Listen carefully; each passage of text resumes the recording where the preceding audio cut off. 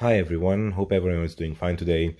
So in the past couple of weeks I've been only making unboxing videos as I was in vacation. So I already pre-recorded them and uploaded them.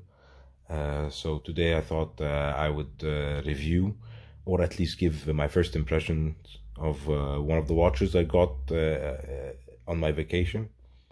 And this watch is a GMT watch, German watch called Insignum. So let me first fix this up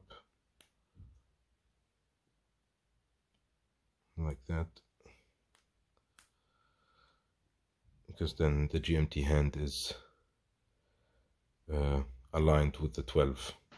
So Insignum is a German watch. I've never heard of it before I got it, to be honest, as well. Let me give it a bit of lume so you can see the lume. So as you can see, it's a GMT automatic watch, 43 millimeters in diameter, unidirectional bezel, so only goes in one direction, which is good. It feels like a diver bezel more than a GMT bezel, to be honest, but that's good because you can align it perfectly to the 12 clock, as you can see, and 120 clicks. So as I said, 43 millimeters in diameter, 13.5 millimeters thickness, and lug to lug it was actually 51.5. As you can see, here is the case back, sapphire glass, and it's limited to 499 pieces. So this is number 323. So limited edition, 30 Atmos, so 300 meters water resistance.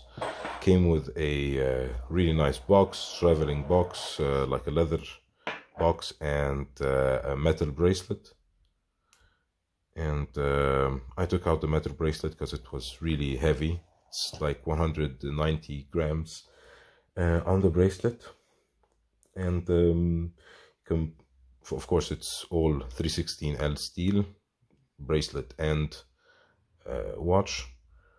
And the bracelet was really nice, to be honest. If you have a big wrist, my wrist is not that big, by the way. This is my 42 millimeters Seiko 5. This is Saturday, so I'm wearing my Seiko. And actually, good thing I'm wearing this one, because it's also 22 millimeters lug width, while this one also is 22 millimeters lug width. I can show you how it will look like on a rubber strap as well. As you saw it on the NATO, I'll insert some pictures. If you're interested also, you can check my Instagram account dedicated for watches, where I post pictures of the watches, and when I'm reviewing a watch, I usually take it out for a small photo shoot. And yeah, you can check it out, Abdul R Watches Instagram, link in the description down below as well.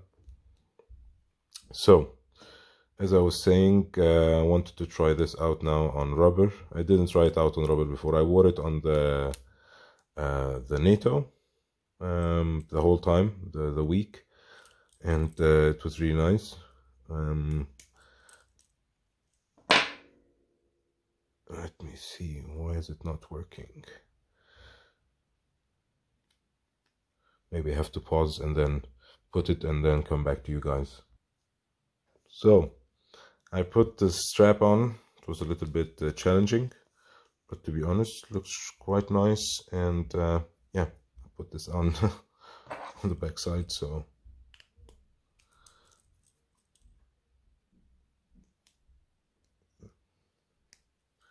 yeah, the watch, like I said, German made. The caliber inside, I had to research it. It's called DG3804B, and it's a Chinese GMT. Well, the people online are saying it's not a bad movement, but as I was saying, I put it on the time graph. I will put it on the time graph and show you the performance of it. And sometimes when I'm fixing the watch, it's a bit fiddly, it jumps. Actually, it looks really nice with this isopro, so you can see. So by the way, I decided on selling this watch, so if you're interested in buying this watch and it's still for sale, write me a message, and yeah, I'll send you this strap on top of it, because it looks really good with this strap, to be honest. I think I'll leave it on this one.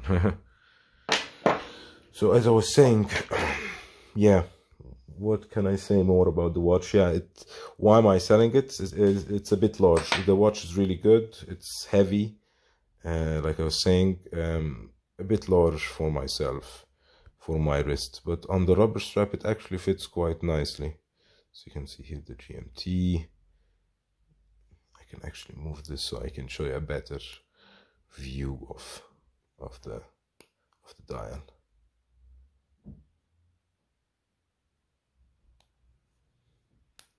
So as you can see, there is also an O-ring in the crown. There is an O-ring, and it's also screw down crown, so you have to screw it in. So sorry if I moved the watch too fastly, because sometimes I got comments that I move the watch swiftly so that you cannot see. So as I was saying, the dial, really nice wide dial, ton of lume, as you can see. Just sees the light and then it looms up. But now it's time to see how well it will perform. So let us bring the time grapher. Sorry about this. So let's leave the watch. So as I said, I'm gonna test it in several positions, and each time I'm going to mute this. I'm gonna give you the reading. So I'll pause here, wait a couple of minutes, and then pause it back so you'll be able to see the reading. As you can see, it started plus 28, plus 20 amplitude, healthy amplitude 231, 1 OK, beat error 0.5, and it's running on 21,600 vibrations per hour. So in this position, it's around plus 25, it was plus 32, plus 26, plus 29, so pretty stable around plus 26. So let's switch it up to down and come back to it. So better performance laying on the left side, as you can see, plus 6, plus 6, plus 13, plus 20. So it was under the 20, so maybe plus 15, let's say average. Stop it. Let's see. Face down. Sorry about the lighting. Here we go. Just wanted you to be able to read the screen. So I'll start it, come back to you in a couple of minutes. So as you can see, over plus 34, 36, plus 39, plus 34, so let's say plus 36. And the last one, the right side, starts plus 40. Amplitude is also going, but it's still around over the 200. Just went down. Maybe we'll give it another restart and pause it, and then come back in a couple of minutes and see the performance. So better performance on that side. So at the end, it's around plus 20, maybe on average for the watch. So my final impressions on them, let me put it on my wrist.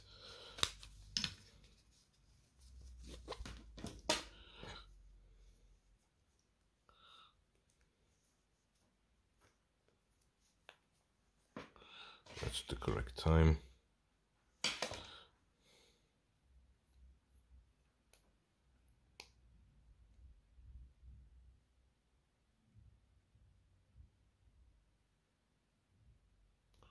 perfect. So my final thoughts on the watch. I like the watch, just a little bit too big for my wrist and a little too heavy for my taste. Other than that, very cool watch for the price. If you're interested in this watch, leave a comment down below. If you have a question, have a comment, also leave it down below.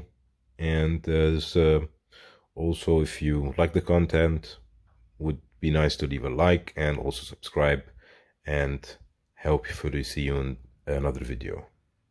Thank you. Bye.